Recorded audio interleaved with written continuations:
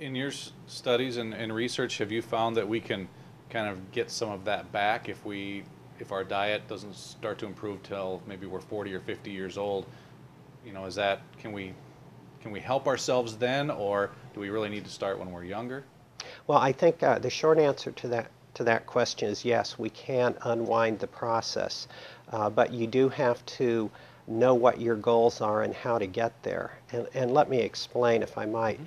If we eat a meal, our body acutely or immediately uses some of the calories or some of the energy in the food that we eat. But since we only eat 2 or 3 times a day, we go through periods of the day where we're burning calories and we're not eating. So the body, when we eat a meal, uses some calories and it stores many of the calories in fat cells. And that's a normal process to be released later, 2 or 3 hours later, when we're using calories but we're not eating.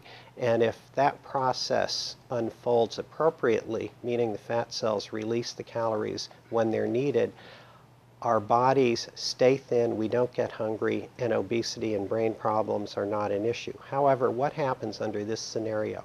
We eat a meal, we burn some of the calories, and we store the remainder of the calories in our fat cells. And then a couple of hours go by, and the fat cells refuse to let go of those calories.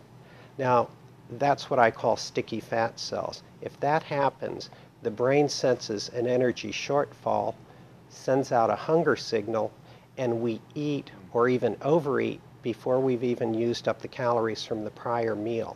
That's really the connection between bellies and brains. So I think that gets us to another topic. What's the best way to lose weight? And I would argue, based on the brain-belly connection, cutting back calories is a solution that's doomed to failure. What we need to do is make food choices that prevent the development of sticky fat cells. If we do that, we don't get hungry, we don't overeat, and weight loss is easy.